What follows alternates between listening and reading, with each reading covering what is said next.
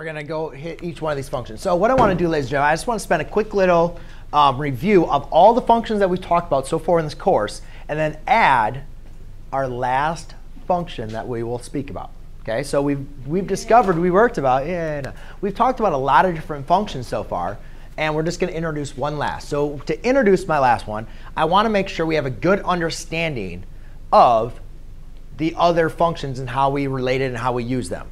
So you're going to please just kind of write these down, and we'll talk about them real quick here. So the first one we had was our linear equation, or the identity function. Right? Identity function had something of f of x equals x. Right?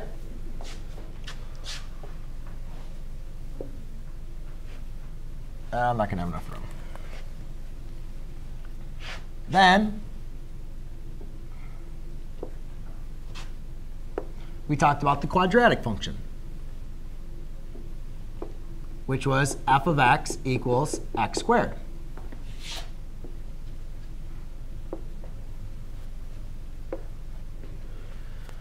Maybe I'll try to do 4 on the bottom. OK.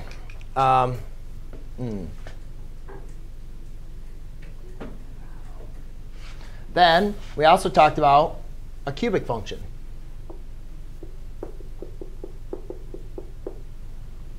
Actually, I'll fit all 4 of them into there. So then we talked about a cubic function. And I'm sorry, I'm going to squeeze this one in here. Then we talked about an absolute value function, right?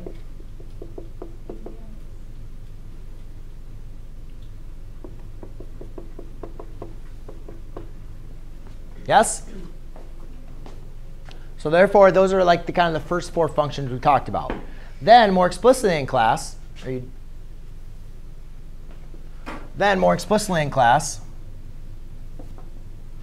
now what we went ahead and talked about was, remember the next thing we went over was the exponential function. So this one took a form of f of x equals b raised to the, x.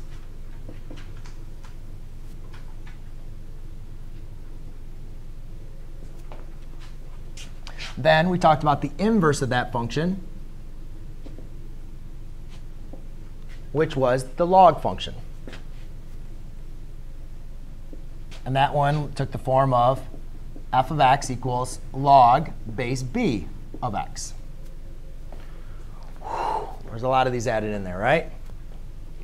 Then, you don't remember any of this?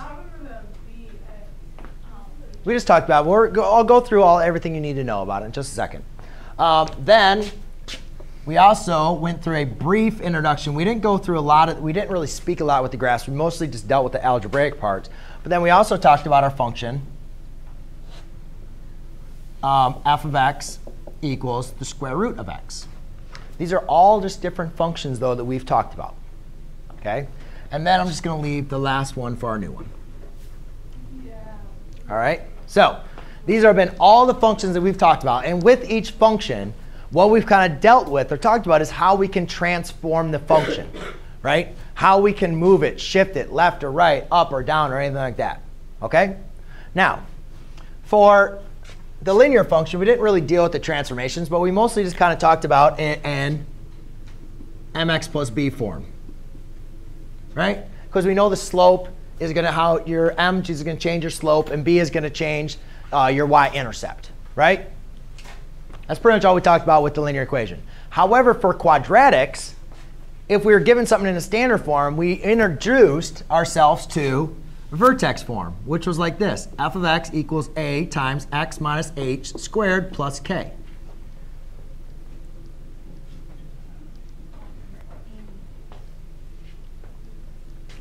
Then, if you're looking into,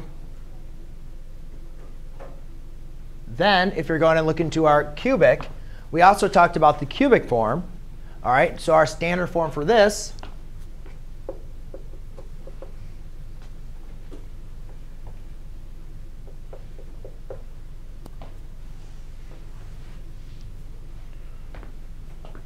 then we went into f of x absolute value. it was going to be a, absolute value of x, minus h plus k. Right? And remember, that was how we shifted it. Remember, we talked about the shifts, left, right, up, down, reflections. OK? Then over here, we had b raised to the x minus h. I'm sorry, ab raised to x minus h plus k. The transformations for this function are f of x equals log base b of x minus h plus k. Transformations for this function are f of x equals a square root of x minus h plus k. OK? So I wanted to go back through with these just for you guys to understand again, so we can remember, because all these functions and their transformations are related. All right? You guys can see all these functions I rewrote, except for our linear. All these functions I wrote with an h and a k and an a, right? And they all have the same exact properties. Ken, you need to put that down. Okay? We all had the exact same properties. A was going to tell us if we reflected over the x-axis or not, right? It also told us if we're going to have a stretch or a compression. So you guys need to remember, if you forgot that, you might want to write that back down again. A tells us if we're going to have a reflection over the x-axis or a stretch or a compression. Remember quadratics? If it was a whole number, it made it compressed. Or if it was less than 1, it made it wider, right? That A tells you the stretch and the compression. It also tells you if there's a reflection over the x-axis. Then we went and talked about the h and the k. Remember, h shifts your graph left or right, and k shifts your graph up or down. Do you guys remember that? Yes? No? And notice, ladies and gentlemen, for each one of these formulas, it's always opposite of h.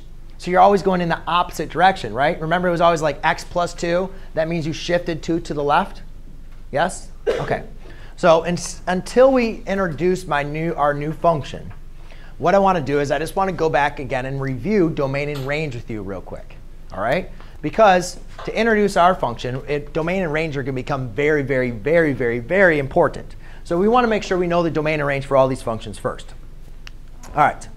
So let's go and do domain and range. For the first function, remember, domain is the set of all input values that are going to be part of your function. So I look at this function, and I say, is there any restriction on the number I can plug in for x to get an output? Can I plug in any number into this equation? Yeah, any number. So my domain is going to be all real numbers. How about the range? If I plug in any number for x, can I get any number out for y? Is there any restriction on what number I can get out of my function? No. So my range is also going to be all real numbers. All right. Now let's go and look at the domain. I'm sorry, the quadratic. I look at my quadratic function. Can I plug in any number in for x squared? Yeah, absolutely. It doesn't matter how small it is or how large it is, how negative, whatever. You can plug in any number. So your domain, which I'll write in a different notation, is from -infinity to infinity. Just writing it in a different notation. Still the same thing, all real numbers. However, no matter what number I plug in for x squared, is there a restriction on what value I'll get out of my function? Yes. Because is it possible for me to get a negative value in this graph? Right? No, you can't. You can plug in -1 million, and a -1 million times -1 million is still going to be a positive value, right? So my range has a restriction on it, which is the smallest value you can get is 0. You can't square a number and make it and have it be negative. So my range has a restriction of 0 and infinity. However, we look at our cubic. Can I plug in any number in for x? Can I plug in any number in cubit? Yeah, stay. So my domain equals all real numbers, and my range equals all real numbers. OK? The less noise you guys go ahead and make and put things away, the quicker everything will be able to go through. When I look at my absolute value, the domain is undefined, right? I'm sorry, not undefined, but it's all real numbers. The range, though, again, has a restriction like the quadratic. You can't take the absolute value of a number and make it negative. So the range, all right, is going to be from 0 to infinity. Let's just go through the rest of these really quickly. Here, you can see domain is is not restricted. And my range, though, again, is restricted from 0 to infinity. Here, my domain is now restricted, right? I can't put a negative value. This value only goes down to the negative. So I cannot put a negative value. So my domain is now from 0 to infinity. And my range is all real numbers. Notice, if you guys remember when I introduced these are reciprocals of each other, right? These are reciprocal functions. Notice how the domain and range are kind of swapped. Reciprocals, remember, swap x, y. Domain, range, swapped. Interesting. Then over here, we can't take the square root of a negative number, right? You can't take the square root of a negative number. So my domain is restricted to negative numbers. So it's 0, pi. And the range, you can't take the square root of a number and make it and get negative, right? That was when we got I. So my range is restricted to 0 to infinity. All right? So what I'll do is I'll end it here. And next, when you guys come back, I'll introduce our next function and talk about it, OK? Don't walk in front.